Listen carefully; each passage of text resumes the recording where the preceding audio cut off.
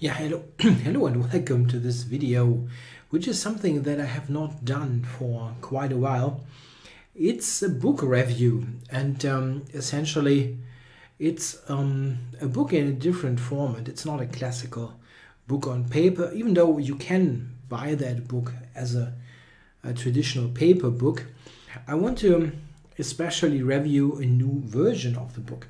The book is, I mean, you already see it because I have it on the right hand side here on the screen, Jesus de Avia's 100 Endgames You Must Know. This is basically the endgame book that I recommend to absolutely all of my students, basically regardless of their playing strength. It's something that absolutely every chess player should, I mean, maybe not Magnus, but now at his current level, but every chess player should go through and yeah, benefit from those basic endgame knowledge. So what De Avia has done is he selected exactly 100 endgames that he thinks yeah, that they are essential for you as a player. It's a very practical selection. There's nothing obscure in there that you will never get on the board, but rather the things that actually matter in practical play. Now, after this book is, I think, out for more than 10 years, after this this time, now it is available on Chessable. And I have to say that I'm absolutely thrilled to show it, how it works on that learning platform, because it's really great. Let's have a look how this works. The thing is, if you have a traditional paper book, I mean, I always tell my students, you know, here, there are 100 endgames and you can easily make a program for yourself out of that. Yeah, just like every single week, take 2 positions, learn them. After 1 year, your endgame knowledge for basic endgames then would be fantastic. I mean, really fantastic if you learn them. Not just like look at the book and say, oh, that's good, and then put it away, but really, yeah, actively study them. And on Chessable, you have this, let's go right in there. On Chessable, you actually, yeah, learn it for real. Every single position, yeah, and the software asks you, the website is asking you those questions. What is your move? And you either got it right or you don't. And it yeah, is a fantastic way of tracking your progress. You make sure that you absolutely see every single position and every single critical situation where you need some knowledge. So I want to show right from the beginning how that works on the Chessable platform. So what I did is, before I started the video, I looked through it a little bit, but then I completely reset my progress. So I'm starting very basically, but it doesn't matter. It just I just want to show you how it works. So this won't be exactly challenging, but that's not the point. I want to show how it does work here on that platform. So yeah, it starts with basic endings. Yeah, king and pawn, very simple stuff. You can read the same text as it is in the book, and you are guided here. Yeah, okay. So we done reading, and now it guides you through the positions. Again, this is not yet part of the 100, but rather an intro section. Like, okay, this is even more basic than the 100, yeah. And it starts with very simple things like this. Can the pawn promote without the aid of the king? Yeah, everybody knows the rule of the square, basically. Yeah, and okay, we are playing white. What should we do? A4. After the pawn advances, we draw an imaginary square that reaches the 8th rank. In this example, the vertices of the square are, yeah, A4 to A4 to A8 does this way to E8 to E4. And now, what should we play? Okay, we go A4, and we earn 10 points. And it shows the square. This is really nice. Yeah, there's some assistance there. Yeah, black goes king f7, trying to catch it. And the text you can read on the left hand side. And then what should we do? It was shown before, so we have to push the pawn. Yeah, and we see that we simply push the pawn to promotion. Queen is correct. Yeah, and now you get asked the whole sequence again. Of course, here it is extremely basic, but you get the idea. Yeah? You have to really understand it move by move and go through it. Okay. Okay, so learn next. Let's go. Learn next. Aha. The black king has clearly reached the square. Yeah, obviously. Yeah, with the b pawn, we go with the b pawn here, and oops, the black king is definitely reaching the promotion square. The pawn can promote only with the aid of the king. These ways are blocking the enemy king's way. Yeah, and you can read the text.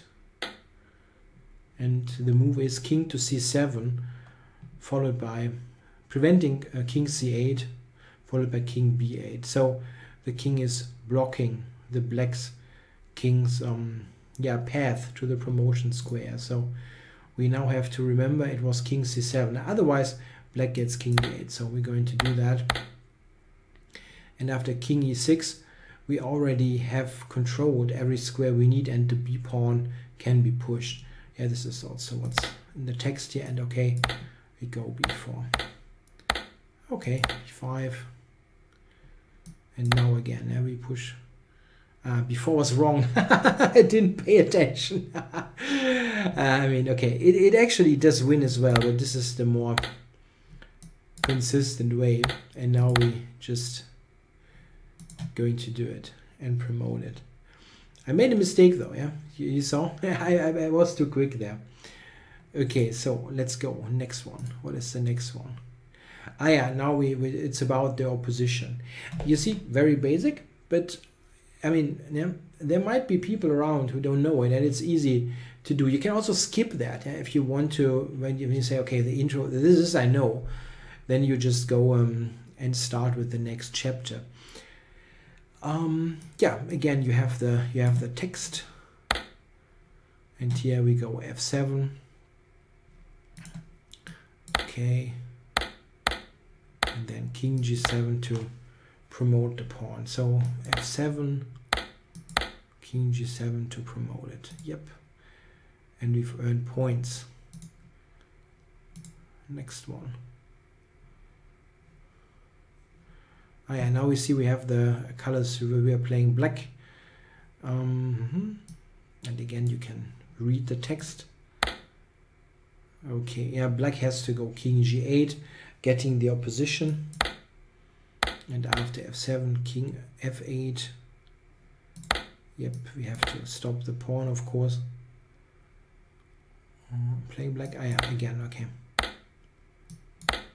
And we learned the opposition with the pawn on the 6th rank. Okay, learn next. Yeah, pawn is on the 6th rank. What do we have here? King a6. Yeah, we need to get the opposition. So king a6. And yeah, king b6. So c7 is correct. And here the pawn will promote next. Again, we do the whole sequence. And done. Okay, so I've gone through a couple of examples, and now we can have a look at the books. Ah, no, actually not there. I'm sorry. I should do it differently. And it's here, right? Yeah. So we have the basic endings, then we have a test for the basic endings, and then we have a couple of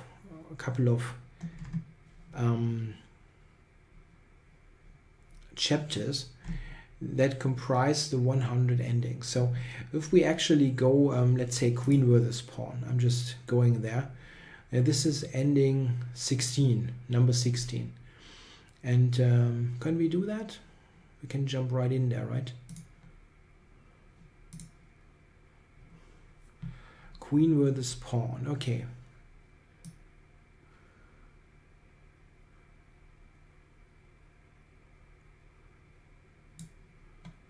Okay, so we can, I don't want to read out the whole text, but there's always a text to explain what's going on. And then our move is queen f4. The queen approaches the pawn. Okay. In fact, in this position, basically every move would win. You cannot spoil it, but this is the right way to do it. Yeah, queen g3 to force the king back. Queen f3, so that the king has to go in front of the pawn. And this is always the key idea. The moment the king has to stop his own pawn or hamper his own pawn, we actually advance with the king. I think just for trying out, I mean, every king move here would make sense. King f7 is just as good. Yeah, try again, or it's an alternative, so it is not terrible. Or this, yeah. Only king g7 is giving you the 10 points, but it shows that when there's alternative, that what you did is really just as good. Okay, so here, yeah, this is making a lot of sense. King goes back, and with the check, we force him to g1 again, and again, king g6. The other moves would be alternatives. Yeah, it's a check. We approach this again. And the king comes closer. This actually, yeah, it's made, yeah. Not necessary, but it's funny, yeah, to have the mate here with the queen. I know we have to do the whole procedure. I'm probably failing. I think I'm going to do it right. There's more than one way, obviously, to do it, but this is probably really the quickest. Check. Go there. This is extremely quick because we have the mate there. Yeah, very nice. Again, oh, that's a lot. I don't know why I'd have to do it again. There are some settings in play that maybe you can change that you don't have to do it again. It actually, I think, makes some sense to repeat it, so it really gets second nature what you do there. Yeah, and mate at the end. So very nice. Let's do one thing though. I do learn next, and I want to show you something. Yeah, this is the H pawn. Okay, we are white here, right? King g8, going for promotion.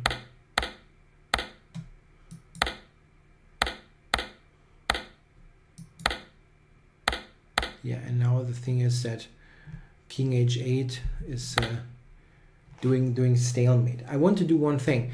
King h8 is of course very obvious because we have to keep the pawn also. I just want to make a mistake to show you how that works. So, incorrect. Book move is King h8. Okay. So I'm just going to make mistakes now, right? Okay.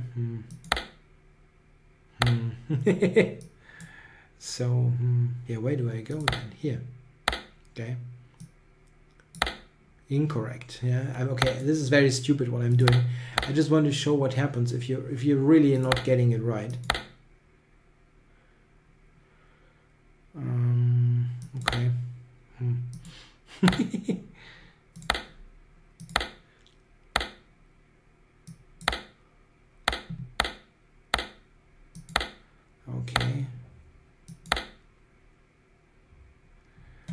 I've made a couple of mistakes though, right? So if I go back,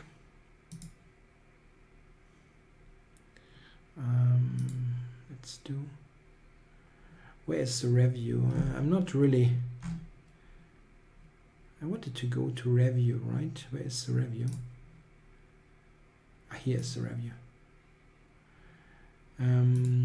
Here, where was the review to show, to go to the mistakes? Spaced repetition, okay. Didn't want to do that.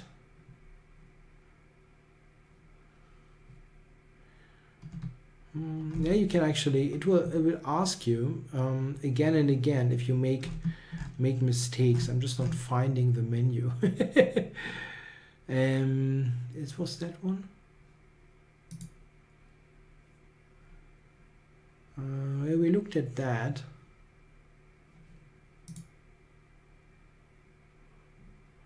There are some informational ones. Yeah, what I was trying to say is, it will ask you again if you make mistakes in a certain position. It will definitely bring this up again. Do I need to go over study? No, nothing to study. Is that the one that I screwed up? That was the one that I screwed up. It will again, it will ask you again if you have a mistake there that you continuously make. What's really great is, if we go back, that here with the symbol of that that green bar, you see how much you have studied. So if you get to the point that you have everything green, then you really know, I've looked at everything. This is really, really great. And again, if you make mistakes, it will ask you. You are next due here for spaced repetition. This is something new. Yeah? I don't look at the platform like on a daily basis, but they continuously add new features. Yeah, I think it's clear what it is doing. It's showing you everything like, yeah, again and again. What about rook plus pawn versus rook? Is that something that we can look at? Oh, with affiliate opposition. Yeah, this is number 52. Yeah. If I say learn next, does it go with the affiliate opposition? Ah, yeah. Ah, yeah. We are playing black. Okay. Yeah, we go into the 6th rank. Yeah, and there are a couple of there's a couple of texts to illustrate. So okay, okay, that was this one, right? E6, yeah. And the moment the pawn pushes, we go back onto the 1st rank. If you go here, for example, it's also a draw here, and it should say alternative. Yeah, so it is not entirely wrong. It is just not as correct. Nah, as correct. It is also correct. It's just not the single move that the side wants to have. And it's usually, there is some point behind it. For example, like here, it is usually correct to go as far as possible. Here it really doesn't matter, but usually if you want to, let's say, give checks from the back, you go into the 1st rank, because it just usually the more comfortable way of doing it. What the friggin' heck?